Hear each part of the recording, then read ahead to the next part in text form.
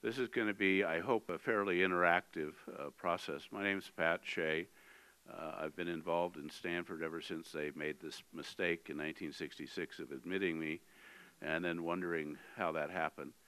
I was head of student government when I was there and wrote my senior thesis on the use of language ambiguity to create political conflict and did a study.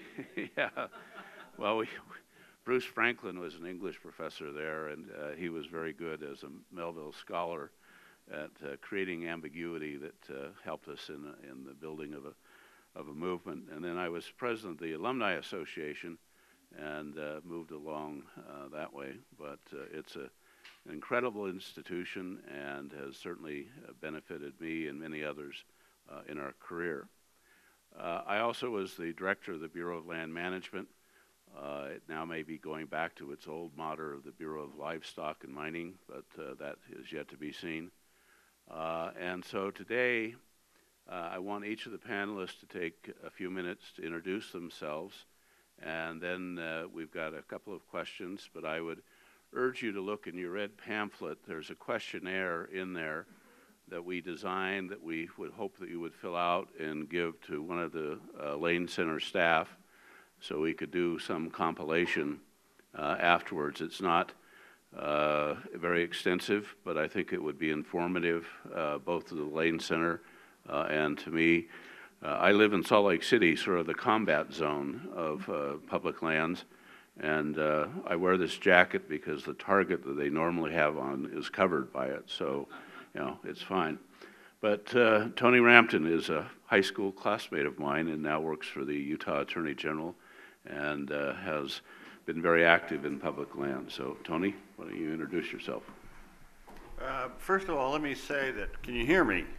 Yeah. Okay. I want to thank Pat and I want to thank the Bill Lane Center for inviting me to Santa Fe to talk about a subject that I'm very fond of. I enjoy coming to Santa Fe. I was on a board, Western States Arts Federation board that had its headquarters here in Santa Fe. I was on that board for about 15 years, and so I came to Santa Fe 4 or 5 times a year and got to know a lot of people, got to know a lot of Native Americans. In any event, I love Santa Fe and I'm very pleased to be here. Just by way of background, I born and raised in Salt Lake City. I grew up in a political family. I always have enjoyed the public lands. I'm an outdoorsman, I'm a sportsman, I'm a fly fisherman. And so I've always been involved with the public lands as a user of public lands. I also got an early taste of federal land policy through my family. It was frequently a dinner table discussion topic. And so anyway, that's my initiation to the public lands and the law that governs public lands. After I went to law school, I practiced law in the private sector for 37 years. I was what we call broadly a civil litigator, which meant I did primarily trial work and the work that builds up to trial. In that context, however, I did a lot of land use law. I did a lot of condemnation law, I did a lot of water law, I did a lot of right-of-way law across public lands. So I did get a taste in my normal litigation practice. And then about 1977, I guess it was, I was hired by a company called Tosco, the oil shale company. And that was back in the heyday of oil shale, when there was a shortage of petroleum in this country. We were concerned about developing domestic supplies of petroleum. So oil shale was a big, big topic then. And I started out with Tosco doing their government relations work. And that led into, I supervised all the land use and environmental permitting for a multi-billion-dollar projects. So for a period of about 6 years, I did little else than work on this oil shale project. And of course, when the bust occurred in '82, that all went away. The way I got into the position I'm in presently, and my official title right now is Director of the Public Lands Section of the Utah Attorney General's Office. About 5 years ago, 5.5 years ago, I just decided I'd had enough of the practice of law, the private practice.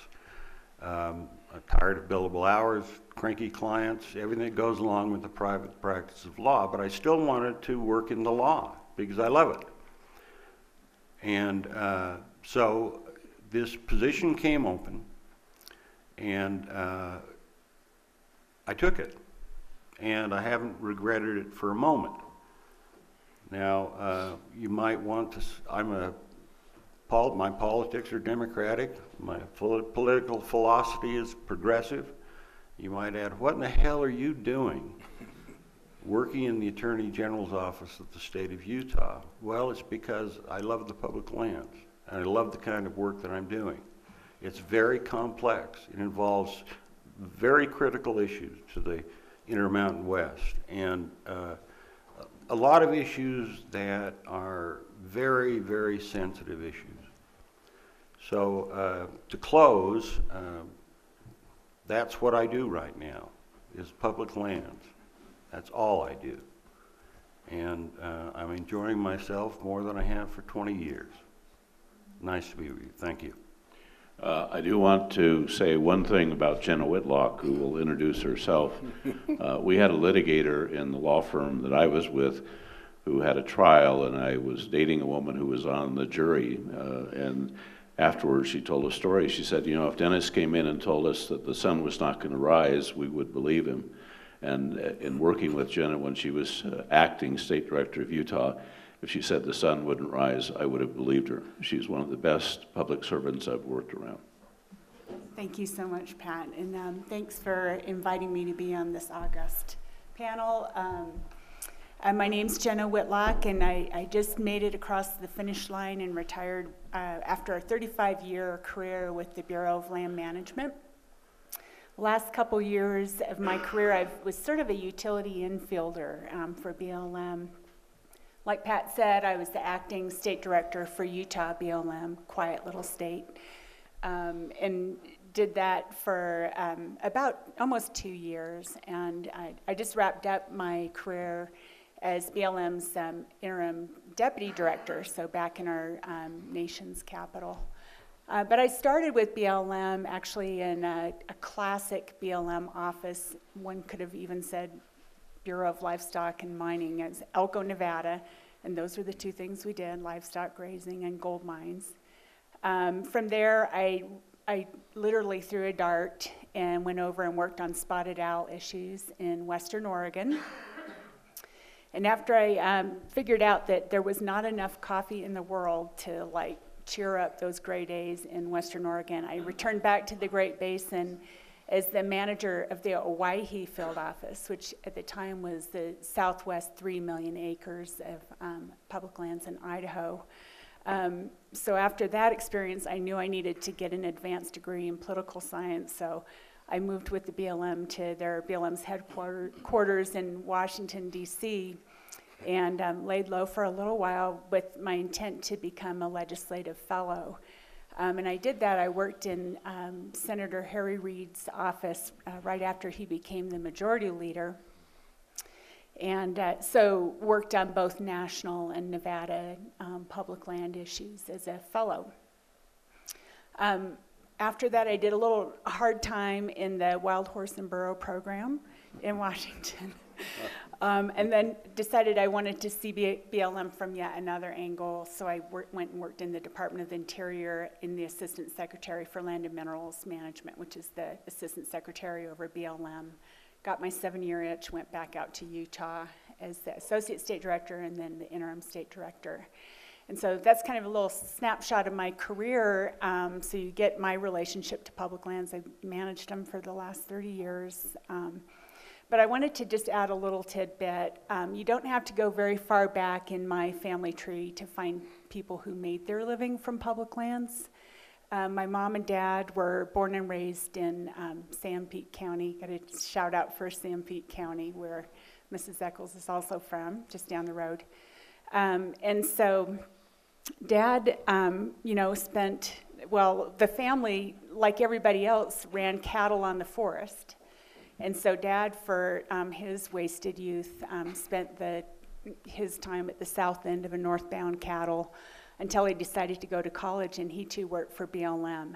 And so between the two of us, we've got, I think, all but maybe 3 years of BLM's history covered.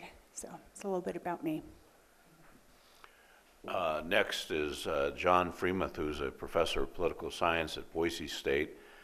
John and I have had a long association. He's the executive director of the Cecil Andrus Center at Boise State. I always tell Governor Andrus, when I worked for Senator Church, I could tell I was in trouble when Senator Church or his wife Bethine would say, "Why don't you call the Gov?" And then I'd call the Gov and he'd chew me out because Senator Church and Mrs. Church didn't like to chew people out. But Governor Andrus was very, very good at it. And I always told Cease that there were 3 politicians I've worked for or with that I admired. One was Governor Rampton, Tony's father, Governor Andrus or Secretary Andrus, and Mike Mansfield. And just think of what the world would be like if we had those kind of leaders today. John? Thanks, Pat. It's a pleasure to be here. I should probably say first, before I say anything about me, that tomorrow is the 4th anniversary of the proclamation of Rio Grande del Norte National Monument, and I think there's some celebrations going on, so you don't have to come here tomorrow. Just go up there and enjoy that BLM crown jewel, right, Jenna? So I was born in Illinois, but my folks were teachers, and they came west to California in that great push in California in the early to mid-50s to grow the California education system. And for the Stanford people, I grew up in Los Altos, essentially, which is very, very close to Palo Alto, and spent a lot of time knocking around California, kind of in the On the Loose era, if you remember that early Sierra Club publication. What got me really interested in the public lands is I was a park ranger at Glen Canyon in the 70s, and supposedly had the same job Ed Abbey had a few years after old Cactus Ed. But I got to do just about everything there, from a little bit of rescue, which usually meant drunks on the lake when the wind came up, right? And they would tip their boats or whatever. And you also got to deal with these great questions from visitors, such as, where are the teepees? And of course, if you know that country, that's Navajo, Hopi, Zuni land. Which side of the dam is the lake on? And true. And as a friend that was a ranger at Mesa Verde was once asked, why did the Anasazi build so far from the railroad? The only reason I bring those, and there's a million of those stories, is we tend to call those people voters too, which is somewhat disturbing. I wanted to be a ranger, but decided to go back to Colorado State and got my PhD there in the 80s, early 80s, when environmental natural resource policy was really becoming a field.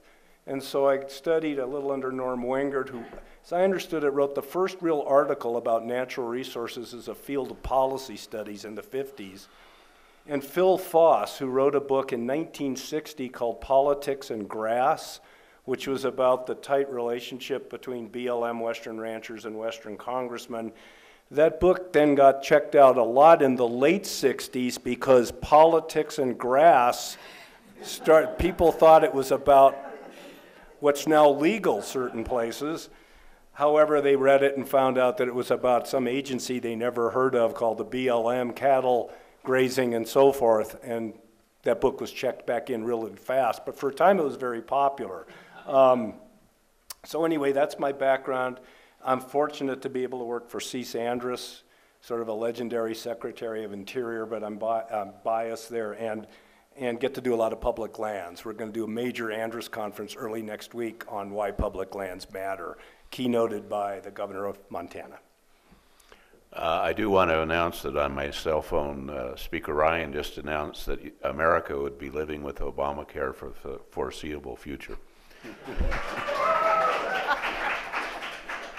And you have to understand, being a Democrat in Utah is a rather lonely position, so it's, it's nice to be here.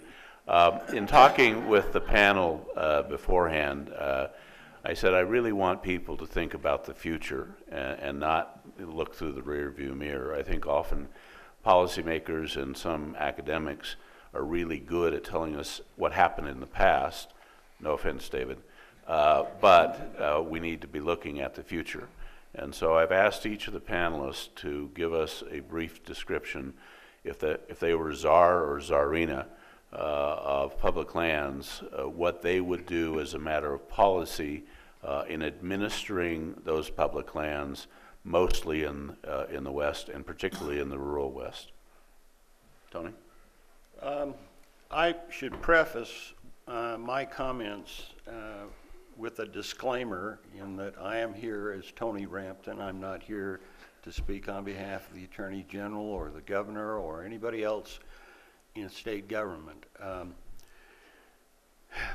I've been involved for the last 5.5 years basically in disputes regarding federal public land policy. A lot of it's in a courtroom, some of it's outside of a courtroom. My biggest concern is that the debate with regard to the public lands is too often driven by ideology and not often enough driven by practical reality or the solving of problems. Ideologues drive lawsuits. They don't solve problems. Courts don't solve problems. Well, they do, but that's not the way public land policy should be formulated. It should be formulated by people talking, and talking about common problems, talking about common solutions, and what will work on the ground. Let me give you an example. This is an episode that occurred about 1.5 years ago, and Jenna recalls this situation very well because she was involved. I was about 15 months ago asked to attend a meeting in a small town in central Utah of some ranchers. I had no idea why I was going there. I was just asked by the Attorney General to go. I walked into a county office building, into a room about the size of this room, probably a little smaller than this room. And it was absolutely packed with ranchers. Absolutely jammed, standing room only. They were angry, angry.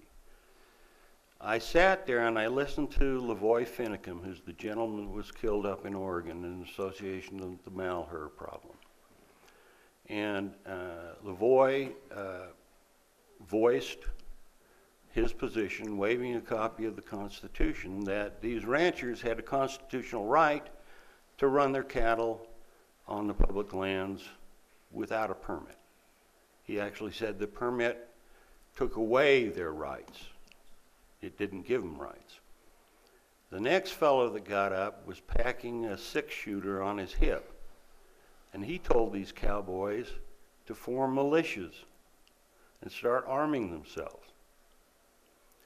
Then the guy that was running the meeting looked at me and he said, "Where's the Attorney General on all of this? Is he going to support us?"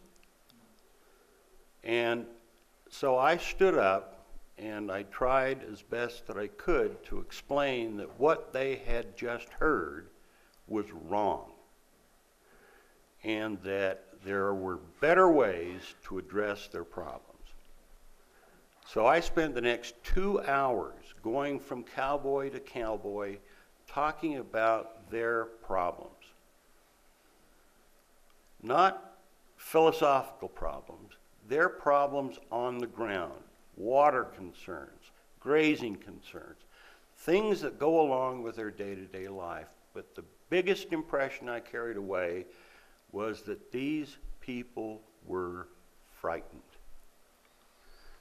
They feel still like the environmental groups that are trying to drive ranchers off the public lands are not only threatening their livelihoods, they're threatening their way of life, their very culture. Their families have been on this land for generations. It is part of them, and they're afraid they're going to lose it. I went back to Salt Lake and I said, we've got to do something to help these people. Got to do something or somebody's going to get killed. This was obviously before Malheur. Same group of people though.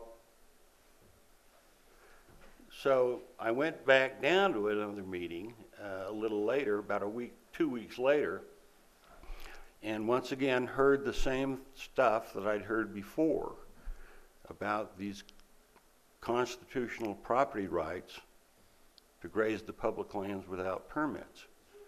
And I said, look, we'll go with you to help you with these problems. When you go to BLM to work out these problems, we'll go with you to help you. And a young cowboy in the back of the room said, how much notice do you need? And I said, well, just tell me where you want me to go and when. And he said, how about tomorrow morning in Escalante, Utah? I said, I'll be there. The next day, I met with this young cowboy, and BLM, they knew I was coming. So they had most of their senior people there in that Escalante office. And I started by explaining what I just explained to you, and that I felt it was unfair that some of the things that were happening to these ranchers were happening to them. And I said, the state of Utah is going to start pushing back against these entities that are trying to drive these people off the public lands.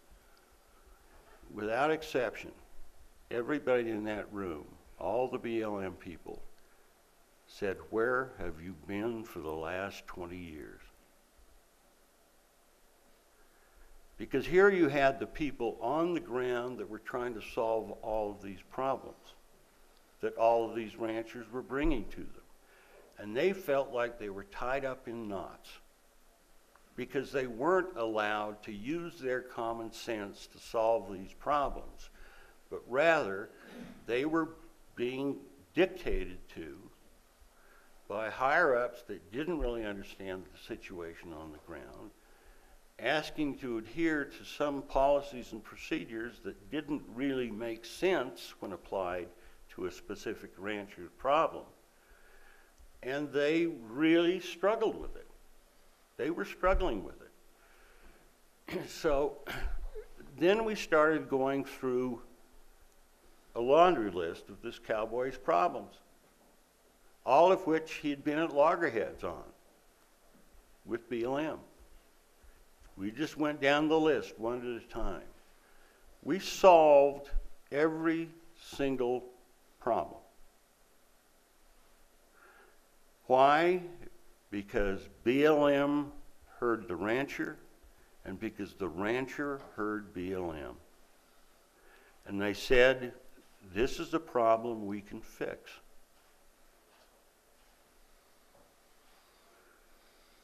That taught me a lot. That whole episode taught me a lot, because I was dealing with ideologues on one end and ideologues on the other end. Nothing was getting solved in the middle. Nobody was paying much attention to what was happening on the ground. But when there was the kind of communication there should have been all along, problems were solved. In terms of what I would like to see happen with respect to the public lands in the future is that dialogue replace ideological battle. and that land managers and land users work together, talk, communicate, listen to each other, and work on common problems and common solutions. That's my idea of good public land administration. Thank you. Thanks, Tony. Jenna? Sure, I'll go next. Czarina, we should say. I think, Tony, we're going to be in violent agreement because I too really feel like conversation is going to be the only way that we really settle the dust on public lands. And I learned a lot about you at that Richfield meeting. I'd never seen so much courage as he, basically prosecuted the case against tearing up your grazing permits. And I think with that single meeting, we really turned things around in Utah. And I give kudos to Tony on that. They want it closer. Okay, thanks. So I'm going to do just a mini digression, a Flipma nerd digression, and maybe just to help explain why some of the fear and the anger from some of our traditional users. For over a century now, we've, as a country, been debating what public lands are about. Should they be managed for national interest or local interest? Should they be protected? Should they be developed? BLM's Organic Act, which is FLPMA, the Federal Land Policy Management Act, was passed in '76 and made one thing clear, and that was that the lands were going to be retained and managed for future generations under what's called a multiple use and sustained yield construct. So that's what FLPMA was clear about, but what it was really silent about was how to reconcile the competing interests. And so this multiple use sustained yield balancing act it still happens on a daily basis, really, 40 years after FLPMA was passed. So that's what hasn't changed, but what has changed, and what I think is a threat to some of our BLM's traditional users, is that the demands on the public lands have really grown over the decades for a number of reasons. Some we've already talked about today, that growth in the West is growth in employment in the West is twice what it is in the rest of the country. Technological advances are really pushing new demands on public lands. I mean, think about 10, 15 years ago, were we talking about hydraulic fracturing or horizontal drilling, or could we have even conceived the big renewable energy projects that are now authorized on public lands? And recreation, oh my goodness, I'll use Moab as an example. If you can imagine it, it's happening in Moab. Like, you don't even have to pedal your mountain bike anymore because they have little motors on them. They're called e-bikes. So, I think that there's a lot more uses on the public lands. It's actually, as vast as they are, it's feeling a little bit crowded. And so it's definitely not my father's BLM, to be sure, and I think the job's just gotten harder over the years. So to Pat's question, I think BLM ignores local interests at its own peril, because politically and geographically, these are Western lands.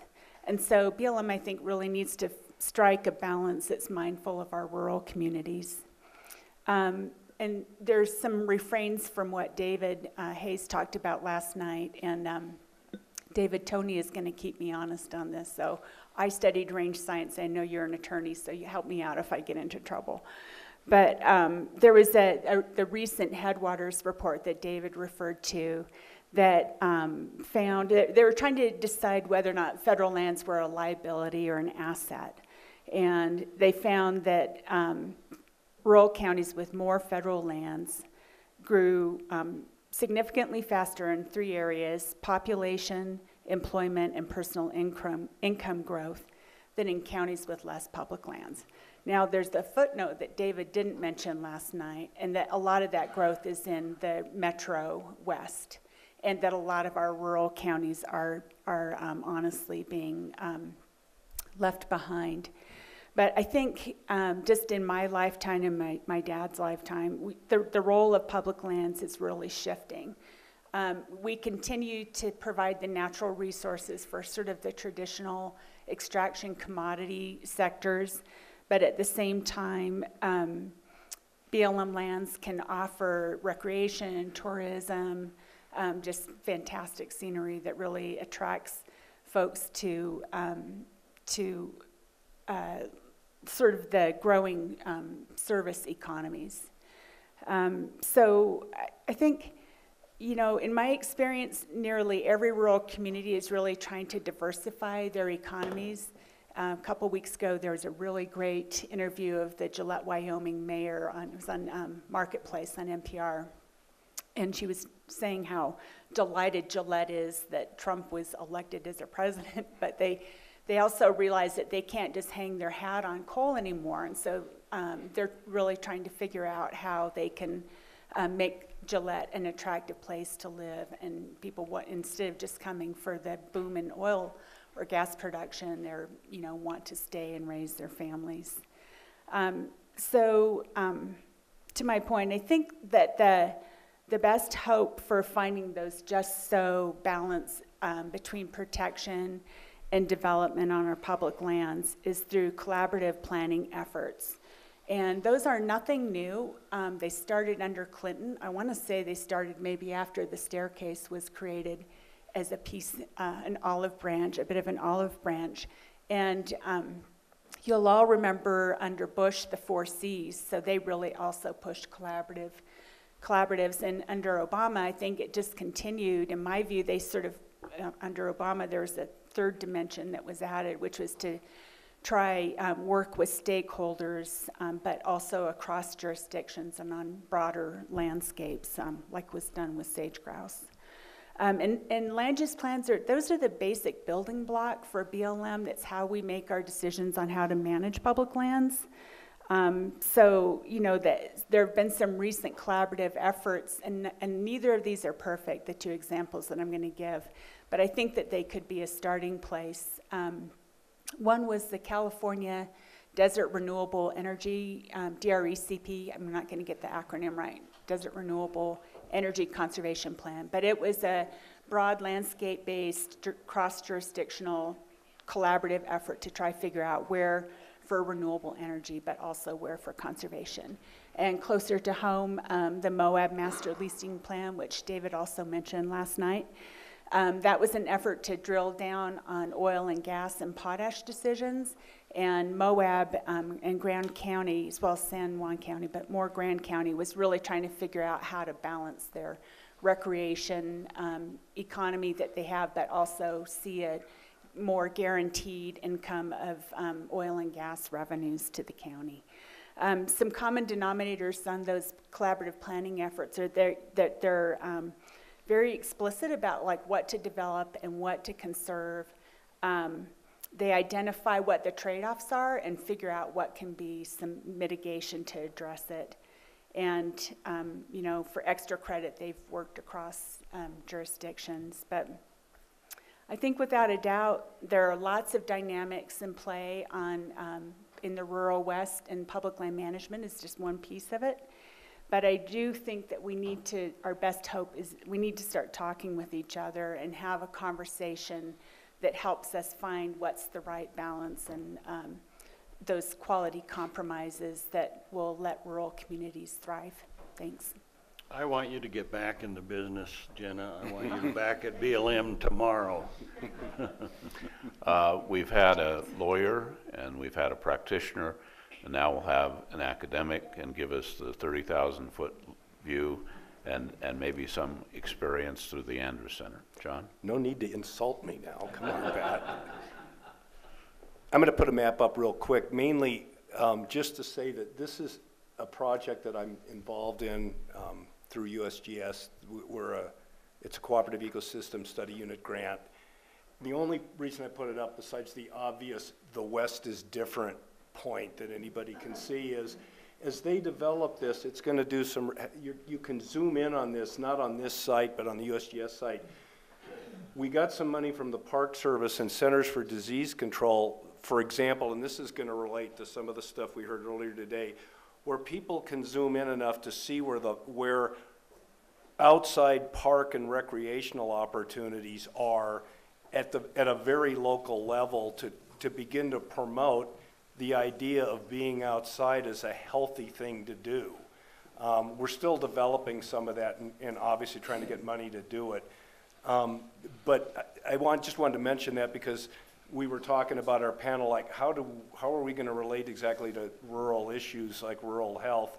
And at least there's one way to think about that.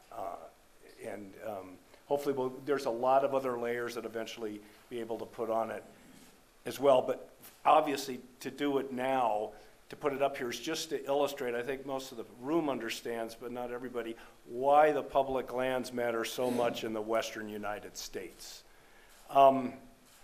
I should say that to talk about Pat's question, when Malheur blew up, and Boise's about 110 miles from Burns, Oregon, we're by far the biggest town anywhere near there, and Boise's not that big. I mean, the greater area is maybe 400,000 now. A lot of the FBI were in Boise and so forth and so on, and were being copied over. But I got calls from the media because, East Coast media, because they were like, well, what, there's some guy that actually knows something about this part of the country? But the funny part of it was, at least twice, I had East Coast media ask me either, who's the BLM?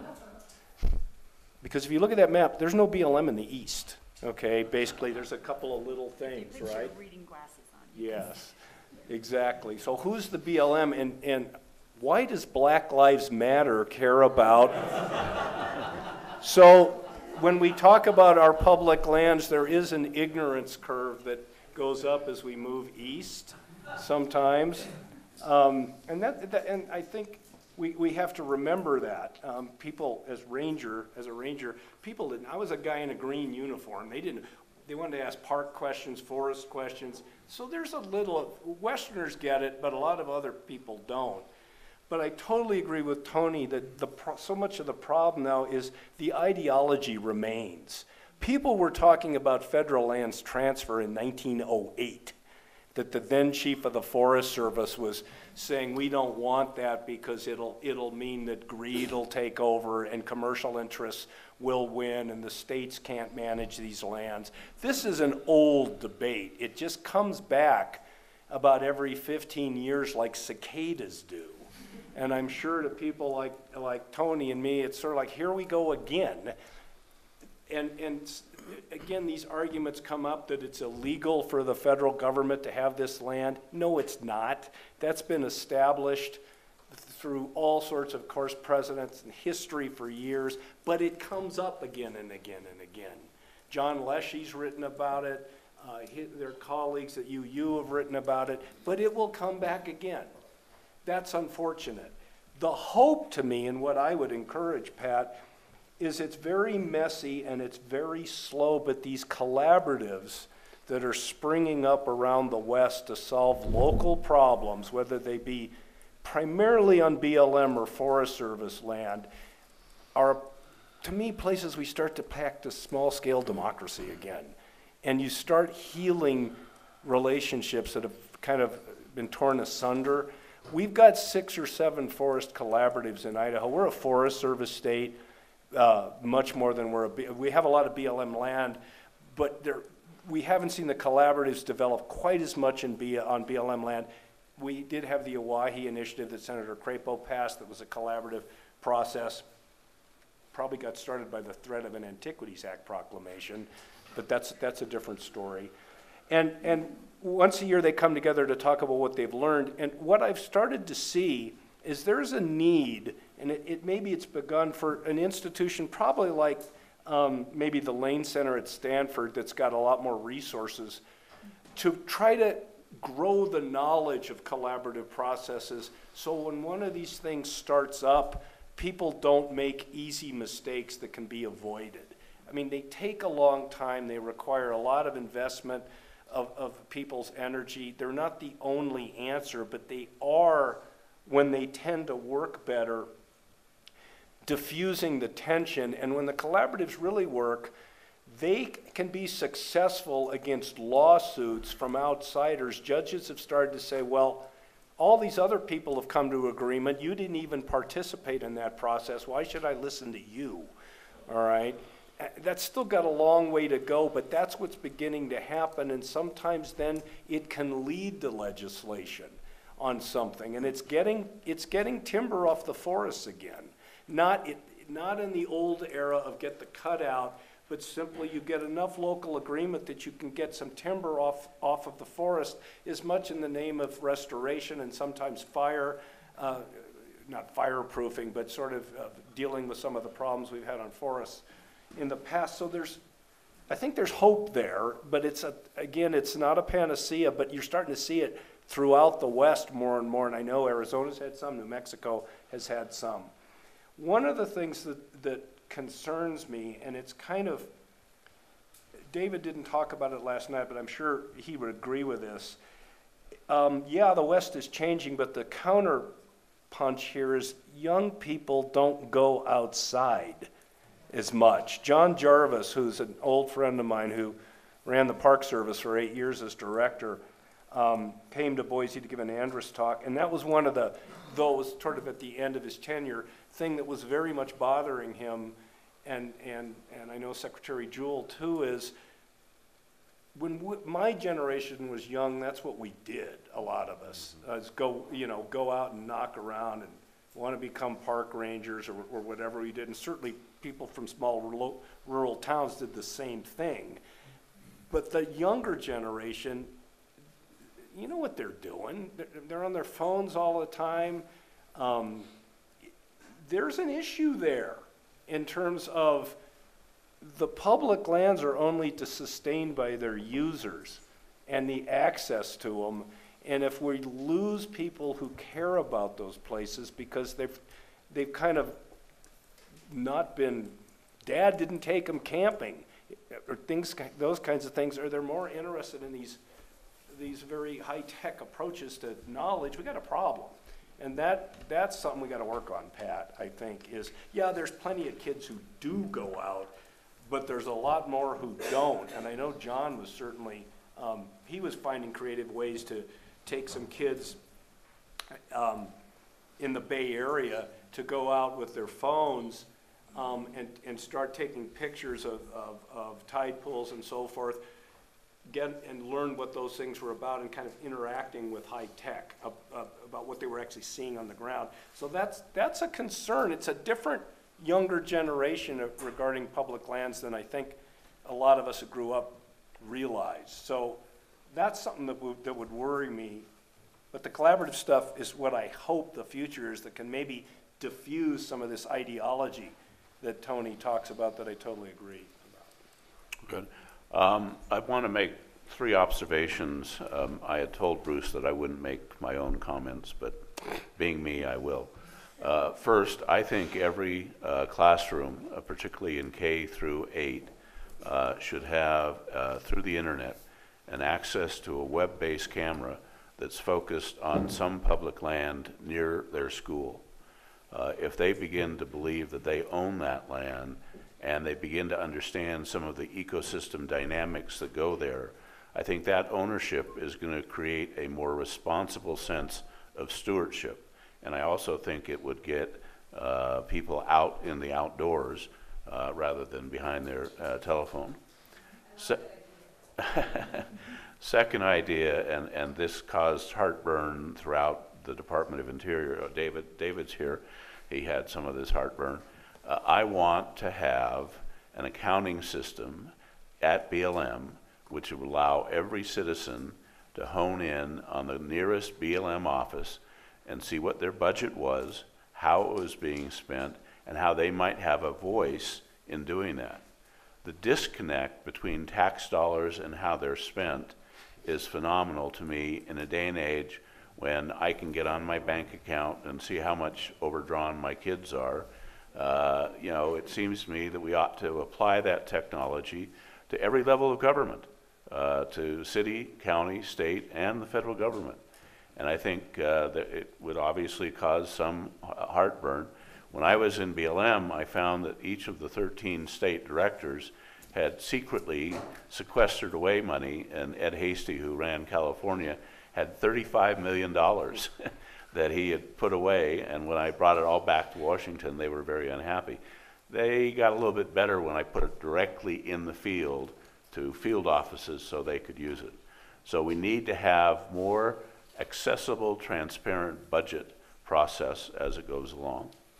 And then finally, and this is going to cause some heartburn for my environmental friends, the Southern Utah Wilderness Alliance, SUA, I recently worked out, as Tony was talking about, a conversation that avoided a 2-year litigation process and probably saved everybody a great deal of money, although I think SUA probably could raise more money from their donors by having this lawsuit than they will be able to by having resolved it.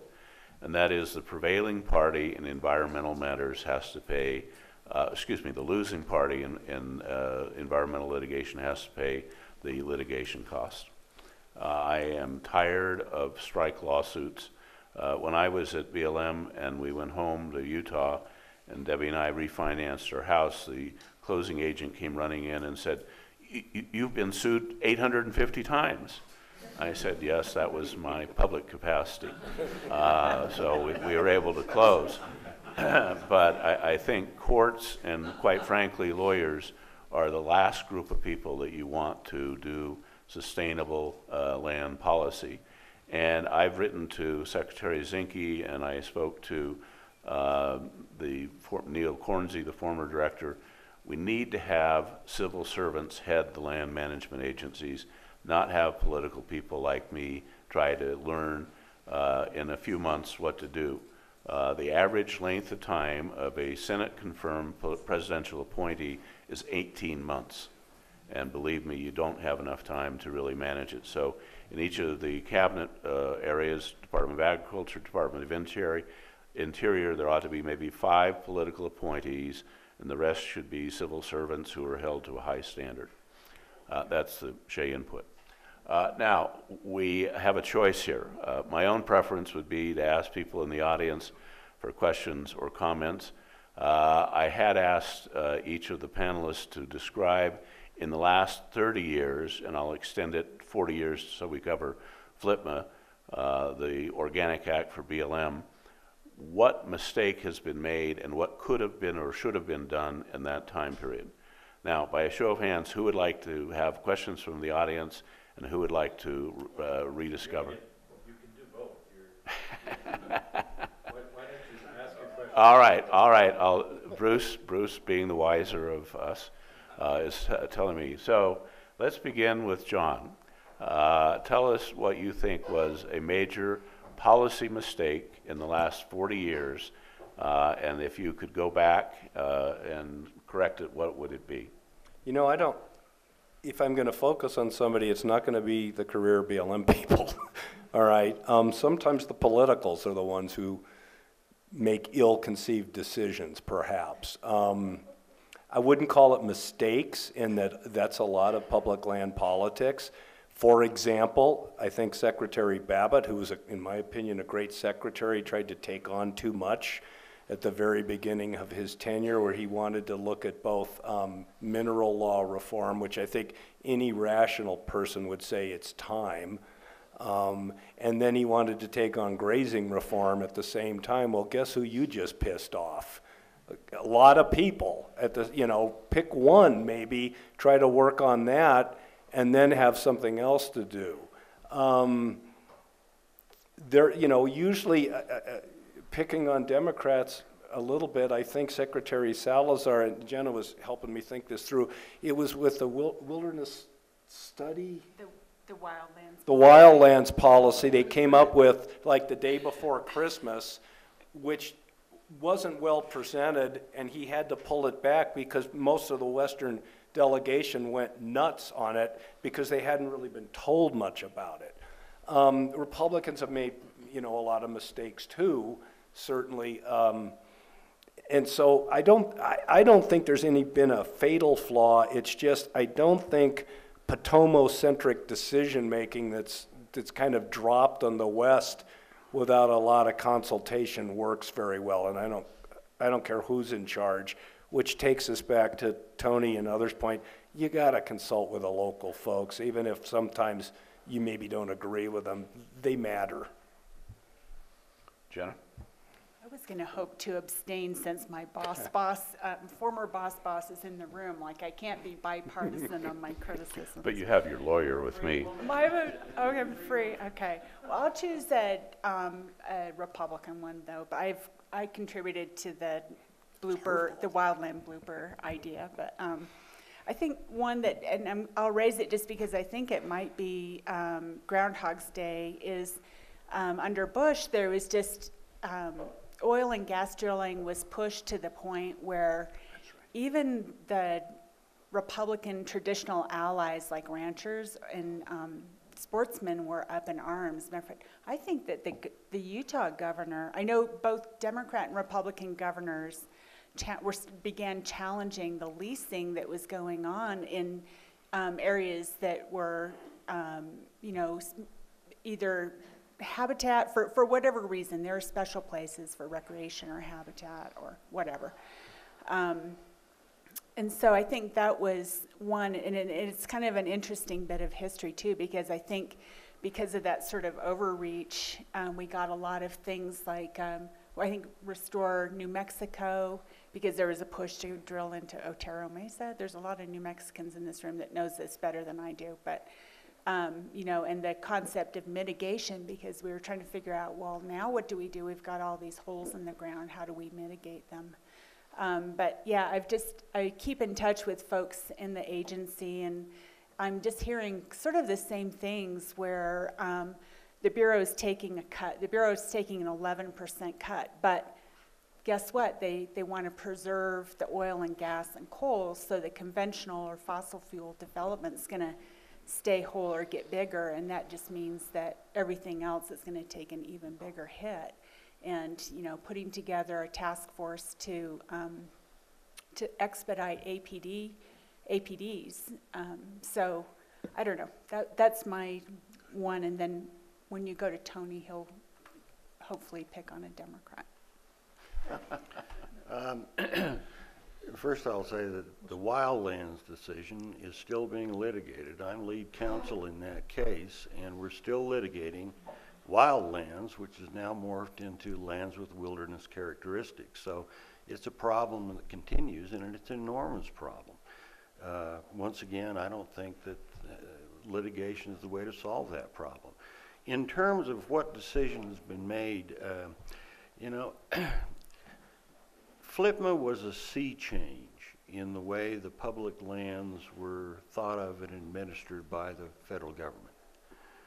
And it scared the daylights out of state and local officials because they saw it as remove them entirely from the decisions over lands that they'd used for generations.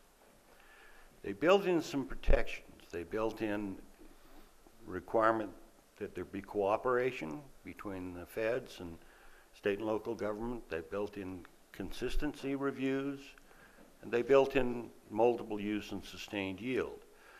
All of those were seen by state and local officials as protections for them. My biggest concern, the biggest problem I deal with daily, is that at least the perception is, and I think there's a good deal of truth to it, the perception is that over that 40-year period, we've moved away from coordination with state and local government. We've moved away from consistency reviews with state and local land use plans, and we've moved away from multiple use. Those three things have caused as much of the anger and frustration and fear that is held by people on the ground in these rural communities than anything else. Talk to them, coordinate with them, look at their land use plans, talk about multiple use. It doesn't have to mean multiple use on each piece of ground, but you can find uses appropriate to one piece of ground that wouldn't be appropriate to another piece of ground. Just by walking through these problems with these people, you'll bring them 90% of the way. But that just hasn't been happening. I do want to make one observation, and I'm glad David raised his hand. I was talking about failures, but one success that I witnessed was David Hayes and Secretary Babbitt negotiating a resolution of the lower Colorado states on the Colorado River Compact. An amazing, amazing job that required high political diplomacy, skill, and actually worked. After it was over, I don't know if it was David or Secretary Babbitt, I said, so when are you going to do the upper Colorado? And they looked at me and said, no, we're never going to touch that. But that kind of collaborative effort, I think, is something that we should be studying, and I think it fits in each of the arenas. David, you had a question or comment?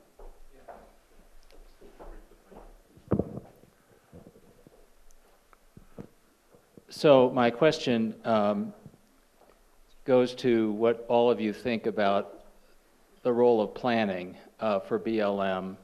The topic is look forward 30 years, and how can planning be done in a good way? And I want to, if you'll indulge me for a minute, give two quick factual backdrops that may or may not help answer it.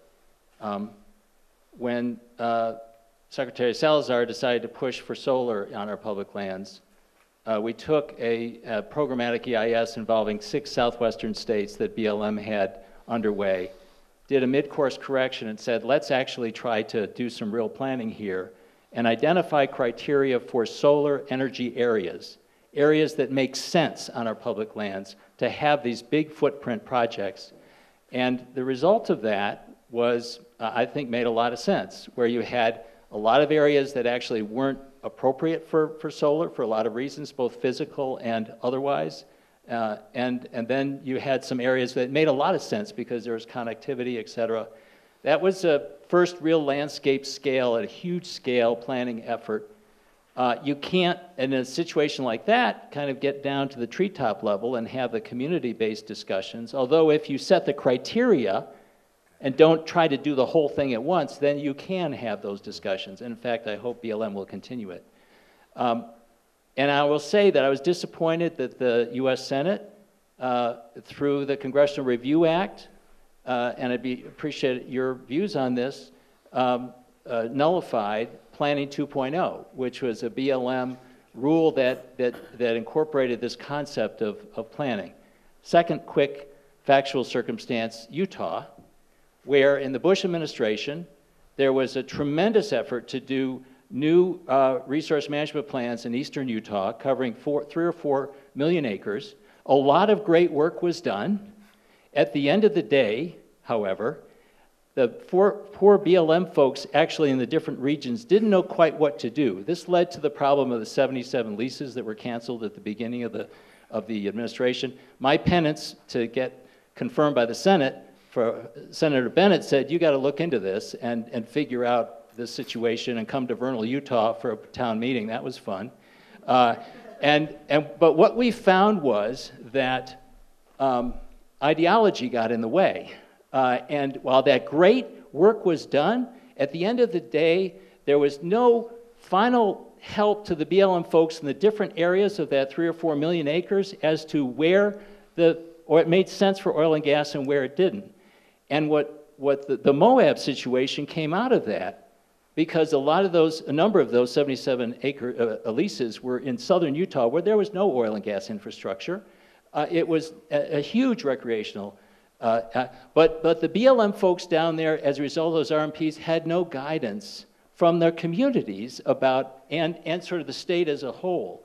So, and that kind of cuts both ways, because if you're going to do big-scale planning, you may not get down to that level, and yet you need to. So it's a really hard question to me as to how you do effective planning going ahead. I'd just be interested in everyone's views on that. Jenna.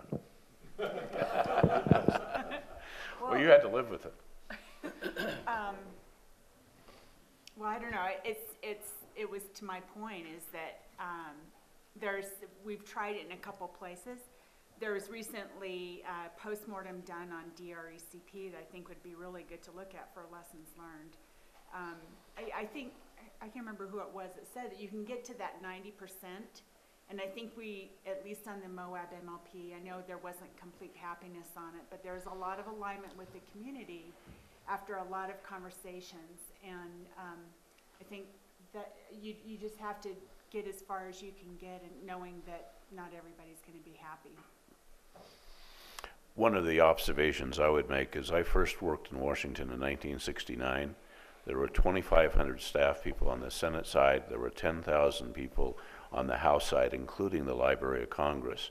In 2012, there were 10,000 people in the Senate side and 30,000 people in the House side without the Library of Congress. So one of the things that I felt when I was with BLM was that you were on this treadmill that was simply going too fast for policymakers to really sit down and think about policy, and it was more get-you politics. I can't tell you how many times I was summoned to the Hill to explain the inexplicable, and they simply wanted to be able to get a news release that the BLM director had been brought forward and scoured by their elected representative, which was part of my job.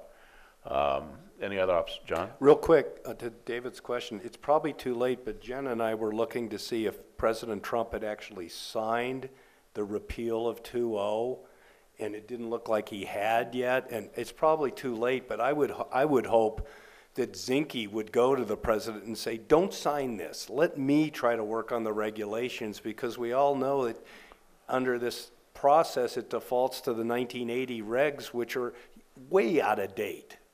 And maybe it's too late for that, but that's my pie in the sky hope that, and I don't know if he's only got X number of days to sign it, if it's a regular piece of legislation, or that's different, that he has more time. That I'd need a legislative scholar to answer that one. Bruce? I want to go back to the very important point about collaborations at the local level. And we've been looking at that at the Lane Center in the context of California and water collaborations. And the data, I think, show that these are good things in terms of bringing stakeholders on board, but there are a couple problems as a political scientist that I don't think we've thought about enough in political science. And they are, one, selection bias in terms of the stakeholders. That is, how much care you put into reaching out and making sure you get a representative group of stakeholders at the table. And the second is the issue of closure. That is, how do you get closure when the people that are running the operation don't necessarily have training in how to weigh off different costs and benefits? That's normally something you expect the political sector to do, but of course NEPA and a lot of other laws hand this down to the local level. So you've got agency officials that aren't necessarily trained as democratic representatives trying to weigh different groups. And so I guess I want to know, do you see these problems arising in the collaborations you've been involved in? Do you see any best practices? Does it make sense to train agency officials in these kind of mediation skills to a greater degree? It makes total sense to train them. One of the interesting problems that's developed is that historically, now we're more Forest Service, the Forest Service moves people. And so that's how one moves up in the agency. You stay a place for so many years and you move. Now, the reason for that is historically in Kaufman's Forest Ranger, you get wedded to the profession and the agency and you don't, quote, marry the natives. But today, to have successful collaborations, you get a good agency person, they develop relationships, Bruce, and then they're gone. Now, we could go forever on this. Some collaboratives want the agency there, but they don't want them to be a formal rep.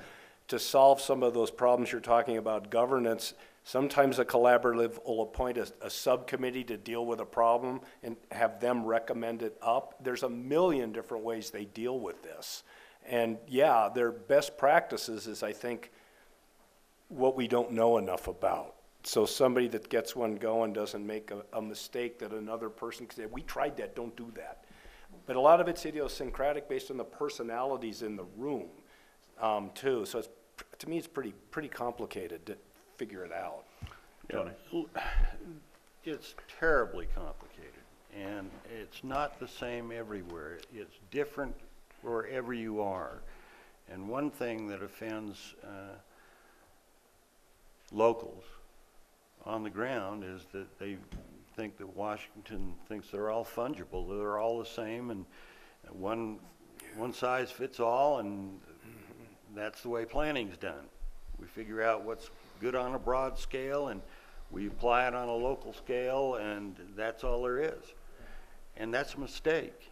Now, how you go about parsing all that out and weighing the local input into the decision-making process, I think that's something that should be looked at carefully, and a methodology and a format established that allows you to do that, because right now it's ad hoc.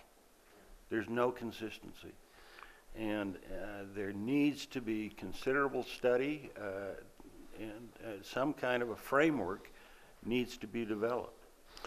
In the Middle Ages, they discovered marriage was a way of having sustainable closure, and maybe we need to do that again. Please identify yourself. Craig Thomas. I want to ask Jenna, because you just came out of the hotbed in DC. So there's a lot of talk about environmental laws being gutted or changed under Congress, although maybe they won't be able to accomplish it. But with regard to FLPMA, can you see changes forthcoming in FLPMA that could be helpful or harmful for collaborative efforts and for people getting along at the local level? Or do you think anybody would ever revisit FLPMA? So in preparation for this conference, I actually did a little bit of reading. I read Skillen's book. Nation's largest landowner. Yeah, Nation's largest landowner. And so, you know, what I learned from that is that in 1976, when they passed FLPMA, they couldn't get agreement. And that's why we have a mission that is so big and broad, you can drive a bus through it. I mean, a lot of good things happen with FLPMA, but there's still a lot of ambiguity. And, you know, honestly, with where we are right now, I don't really see that FLPMA's going to change. And maybe it doesn't even need to change. Maybe it's more maybe gains are made in a ground game, you know, and region by region to kind of settle the dust. It's a good question. You know, I've periodically thought over the last few years that maybe what we need is another public land law review commission, the sort of thing that produced FLPMA. But given the political situation right now and the ideologies that are at play and the divisions that exist, I just don't think that that would be productive. I think that would be calamitous. So I think that if you're going to monkey with FLPMA, you monkey with, it's kind of like Obamacare. Don't throw it out, just make it better. So I think that that's the way it ought to be approached. See, I think one of the things I would suggest is to have more regional regulatory efforts because you're not going to get it through Congress. It's just too divided, and until we come up with some rebirth of a notion of social contract, I doubt that you'll see any national legislation in land management or, for that matter, natural resource area. Other questions, comments? Yes.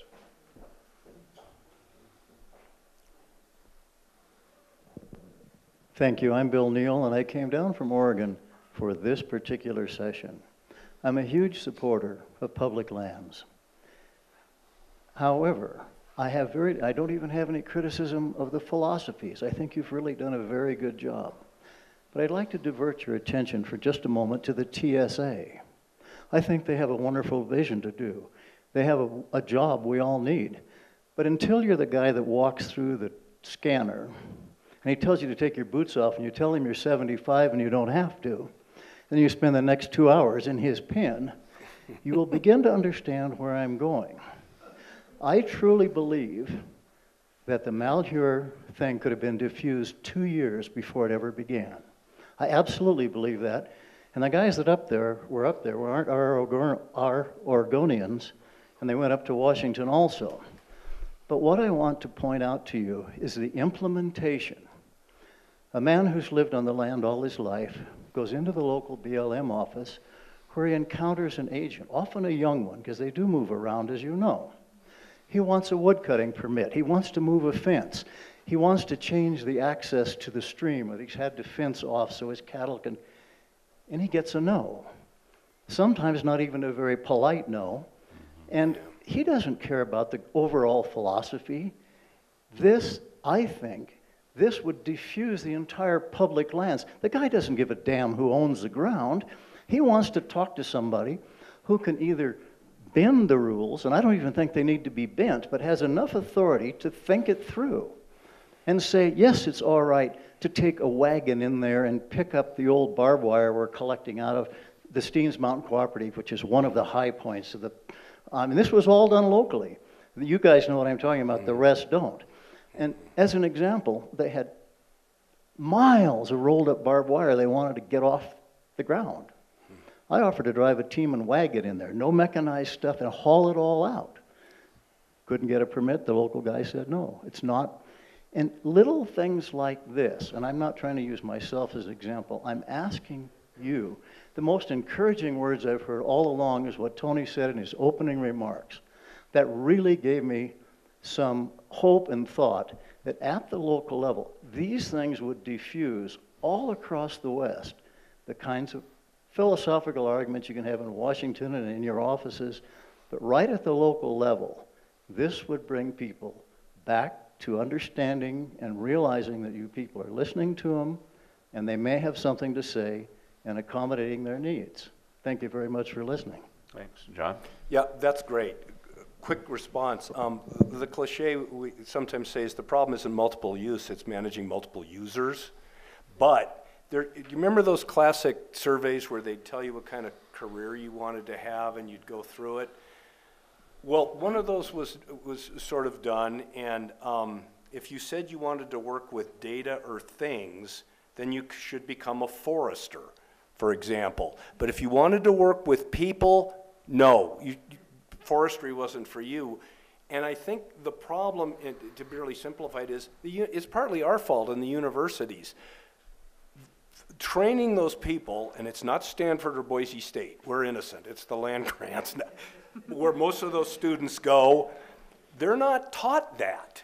They don't understand that they're going into a field that is hardly charged with political conflict. They think they're getting an expertise and sort of they don't want to deal with people, and then they're thrown into those circumstances and they don't know what to do. Now the savvy ones learn, they become great at that, but I think that's one of the problems is there's a lack of fit between the skills those people need to have now to work with a guy who wants in just wanting to cut the wood. I think that's part of the problem. I'm going to bring this to a close and ask Jenna and Tony if they have any final words they'd like to make, observations or comments. Just, I guess to add to your point, I mean, a lesson I learned, luckily learned early, is the most important thing you do is who you hire. And at least in Utah, we really worked hard to hire people that would get, you know, that person who comes through the door that needs help and, you know, have an appropriate response for them, so. I would just like to leave you with my impression. I spend a lot of time working with people from small communities. I spend hundreds and hundreds of hours driving them the small roads within their community, talking about their history and their family's history. And these are people that love the land. They've given their lives to the land. They're great conservationists. They want to help. They want to be helped. And so to any administrator, I would say, realize that these people just want to get by. What this gentleman is saying, they want to get by day, and they need to know that the federal government will help them, not hurt them. I paid pretty compliment at the beginning, but I now have to tell you the punishment side. She won't let you out of this room or on the bus back to the hotel unless you filled out this questionnaire. So overeating. But I also want to recognize, as Charles did, the Eccles family. There's a really interesting story in Washington that there was a fight between Mariner Eccles and the Secretary of Interior, Harold Ickes, about who got this prime parcel of land. Ickes won out, and so the Federal Reserve is kitty-cornered to where the Department of Interior is. But the Eccles family have continued a tradition of which you are the beneficiaries today, and I really think, Hope and Randy, I hope that you will convey the wisdom that is continuing to be passed from generation to generation. So thank you, and thank you for your attention.